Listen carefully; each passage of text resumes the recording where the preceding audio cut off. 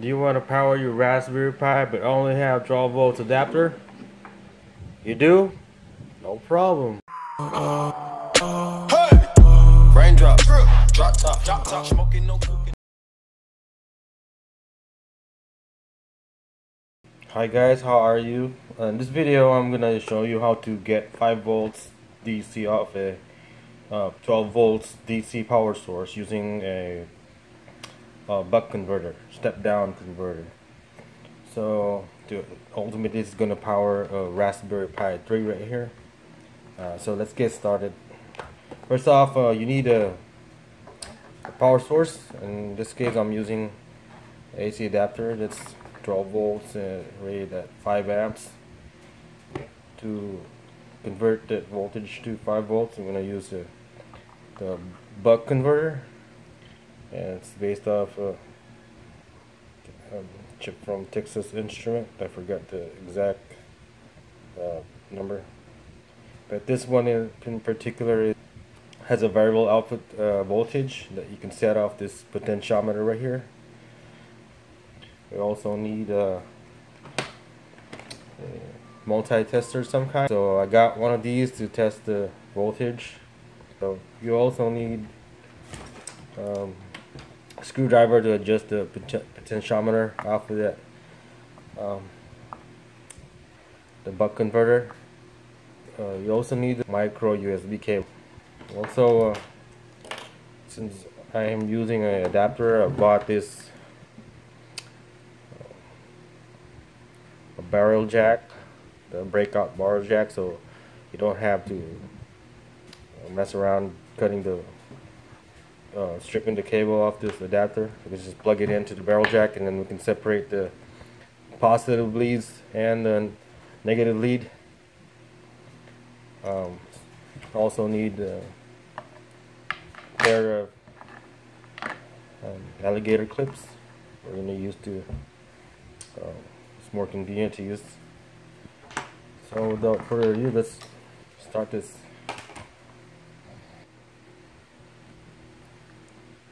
Okay, so now we get things set up. We have the power source, the AC adapter plugged into this power strip right here. It's not on yet, and from the power strip it goes down here, and then we have this breakout cable. That's we have the positive and negative leads through these wires, and then alligator clips bring the 12 volts power towards the inputs. The output side is hooked up to this alligator clip and goes to there, and then catches the positive prongs and the negative common of the multi-tester right here. So first off, we're gonna set this multi-tester right here. This particular one has a setting, so we're gonna go to volts DC, and then we're gonna go to the range of, let's say we want 5 volts, but it's not gonna show 5 volts since the buck converter is set up as a 1-to-1 ratio. So I think whatever the input voltage is should be the same, almost the same as the output. So if I put it in 10 volts scale or range, it's gonna show the dial right here is gonna go way over here to beyond its range. So let's test that, see if that happens. So we're gonna turn on the power strip, and then it's gonna power the circuit. There it goes, and then as you can see, the dial all the way it's outside of its range because it's set at 10 volts, and then like I said, it's a 1-to-1 ratio from the input to the output. So we want 5 volts, and then first off, before we do that, let's go change the range to 50 volts.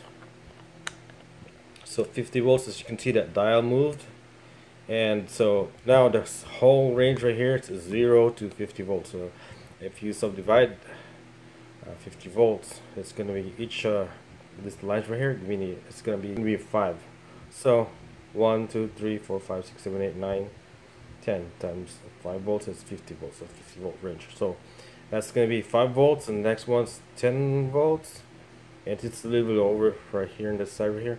So that's telling us it's around 12 volts ish. I don't have a digital multimeter, so I can't really read that accurately, but it seems to be around 12 volts. So we're gonna adjust that potentiometer. Now let's turn this to 10 volt range. Now the dial's gonna go back to infinity or beyond this scale, and then we're gonna try and turn that potentiometer counterclockwise. So we're gonna try to lower that output voltage to 5 volts. So if this is 10 volts range, that's gonna it's also saying that half of that will be 5 volts, right? This is a 10 volt range. So we're gonna try to adjust the potentiometer, turn it counterclockwise, and see this dial move until it reaches that halfway point right there. So let's do that right now. Okay. Also, you need this. I have a tiny screwdriver, a flathead, and we're gonna try to turn that potentiometer. We're doing it right now. It's so tiny. So here, we're just gonna turn this like this. Okay, hopefully the dial comes down. Oh, come on. Come on. Alright, here it goes. It's coming down now, so I'm gonna go slow to reach that midpoint. And right about there. Okay, hopefully this multi-tester is fairly accurate, so we get around 5 volts. Okay, it looks good. It seems to be right there in the center. Okay, so now I'm gonna pause the video and then hook up that micro USB to the alligator clips on the output side, and then we're gonna see if it charges the cell phone, or in my case I have a power bank. See if it charges, and then also an old cell phone to use to test the if it works. Okay, let's continue. So I got the micro USB cable hooked up to the output side of the buck converter to the alligator clips. Make sure you got the right polarity. The micro USB cable, when you strip that, it has 4 wires. It has I think this one has the green and the white. Those are the data wires. They carry the signals off of your device and talk to the other devices, either a machine or whatever. So you only want to your only concern here is the black and red wires inside that cable.